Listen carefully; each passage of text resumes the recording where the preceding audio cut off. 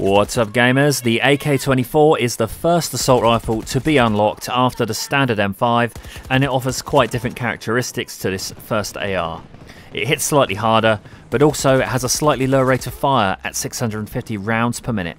In this video we will go over some loadout options, after which I will give you my top tips on using the AK, as well as some demonstration clips of the weapon in action.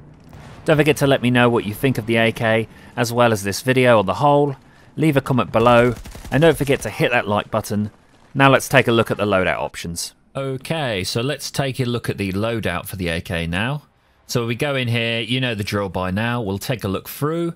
So my standard loadout, you can see here I've got the K8 holographic, I've got the standard issue rounds in the drum, I've got the rattlesnake light grip, and the Warhawk compensator. And I feel like this is the most versatile setup you can have just for running around with. And then we obviously got some specialist equipment for different situations, like the suppressor here, the laser sight for when you want to get up close and personal with the full auto, just helps with the hip fire a little bit. And we've also got this ghost hybrid for when I'm fighting in the, little bit longer ranges than normal, but not too far out. And then of course, for picking off those long range targets, we've got the 6x scope there, we've got the LWG grip, and of course the long extended barrel there.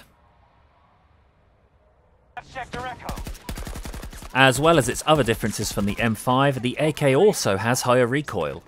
At first this can be a little tricky to get used to, but once you've used the AK a little and unlocked one of the grips that reduces vertical recoil, you'll find this much more manageable.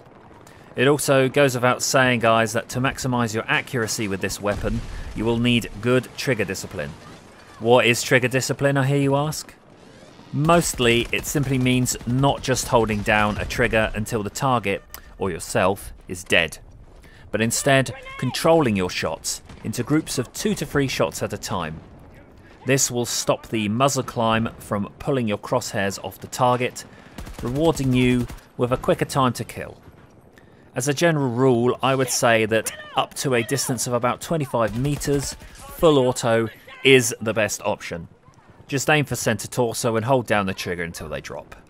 From 25 to 75 meters is where you will want to be using 2 to 3 round bursts, making sure to take your time getting the crosshairs back on target before each burst. For targets beyond 75 meters, well, to be honest, the AK isn't the ideal weapon for that, but there is a solution. And that's why we've equipped the long barrel, 6x scope and that LWG grip.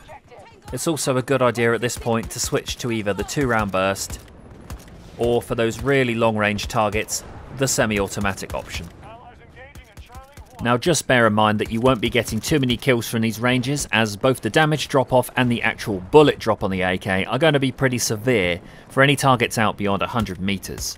Your best bet is to watch where the bullets land, try to adjust your aim so that your shots will end up close to your target's head. This will be especially important for you completionists out there, as the final optics unlock for the AK requires 100 kills from a range of 150 meters. Yeah. So that's the big points out the way. The rest are just the basics. Remember to use your suppressor when flanking. Watch your ammo count.